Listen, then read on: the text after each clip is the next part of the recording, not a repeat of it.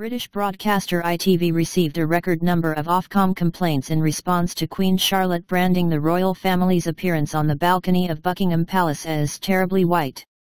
Adjoa Andoh's appearance on ITV's coverage of King Charles III's coronation on Saturday, during which she described the moment the royal family waved to thousands of citizens from the balcony of Buckingham Palace for the first time following the crowing of the king as being terribly white, received 4,165 complaints from the public. This, according to the Daily Mail, meant that the segment drew the largest number of complaints to the broadcasting regulator Ofcom for the year so far.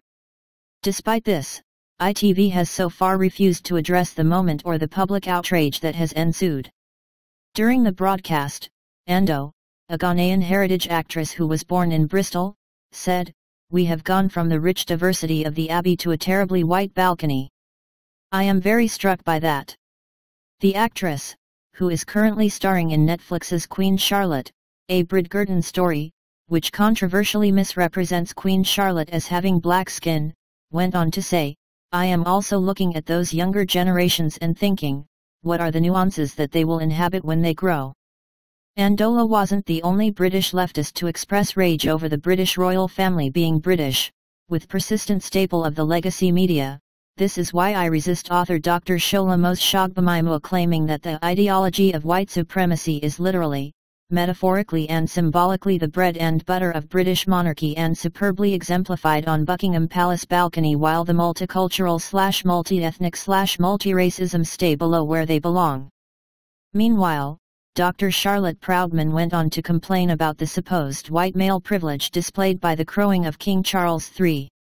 Her comments even drew a community notes correction on Twitter, with users pointing out that for 134 of the last 200 years, a woman served as the head of state for the United Kingdom.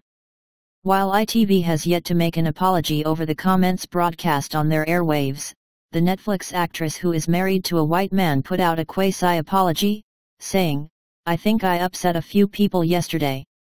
I was talking about the day and how marvelous it was, and then looking at the balcony at the end and suddenly going, oh, it's so white, because the day had been so mixed and I didn't mean to upset anybody." A bit of me that we've gone from the rich diversity of the Abbey to a terribly white balcony. I'm very struck by that.